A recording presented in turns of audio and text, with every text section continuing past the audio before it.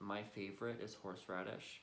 It's really the safest one, can be used for children, and horseradish, okay? So this is just from Walmart. I don't, you know, I get the extra hot stuff.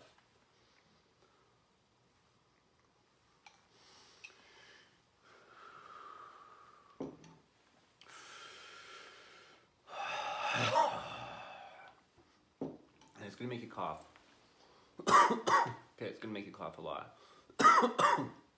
But slowly take it down your throat and breathe. But you're supposed to just put it on your tongue a little bit. Don't put a lot because you could choke. Put a little bit on your tongue and try to breathe in your mouth. Okay? Now, breathing exercises while doing this horseradish is very important. So now that I have swallowed it, okay? Normally I eat this with soup, hot soup. Both of them go together.